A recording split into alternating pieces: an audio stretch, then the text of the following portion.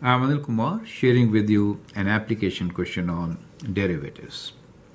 The population P in thousands of bacteria colony can be modeled by the function P of t equals to 200 plus 20t minus t square, where t is time in hours, t is greater than or equal to 0.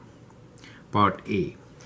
Determine growth rate of the population, and B is, will the population of bacteria ever stop growing?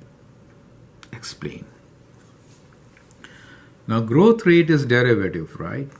We are given in numbers, thousands of numbers, the population of bacteria. So the growth rate will be the derivative P dash t equals to derivative of 0, 200 is 0, 20t will be 20 minus 2 times t. So that becomes the derivative for the function, which let me rewrite, which is 200 plus 20t minus t square. So derivative of 200, which is a constant, is 0, 20t is 20, and minus t square gives you minus 2t. That's part A. Part B is, will the population of bacteria ever stop growing? That really means if this becomes 0, that means the population stops growing. So this is stops growing. Is it okay? If it is positive, it is growing. And if it is negative, that means population is decreasing. That is also possible. Is it okay? Anyway, if it is positive, it means growing. Okay. Now, these are the options, of course. We are interested in stops growing, so this one. So to find this solution, we can equate the derivative to 0. That is to say, P dash t equals to 0, which is 20 minus 2t.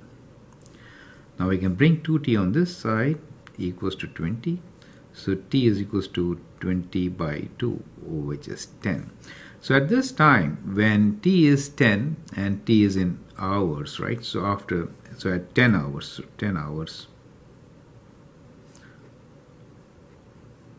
population stops growing. You can note, if t is more than 10, it starts decreasing because the number becomes negative. Is it okay? Now, you could also find the population when t is 10. So let's find that out. So P of 10 is how much? So if I substitute 10 here, I get 200 minus 20 times 10 minus 10 square, right? So, which is 200 minus 10 square. I'm sorry, this is plus in the equation. Okay, 10 square is 100. Yeah, now it's okay. So 400 minus 100 is 300. So P of t is 300, and this is in thousands, right? Remember that part. So population P is in thousands.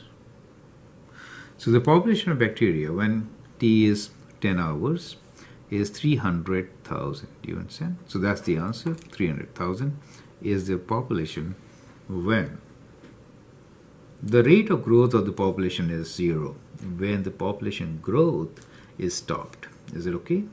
So that is how you could interpret and answer the question. I'm Anil Kumar, and I hope that helps.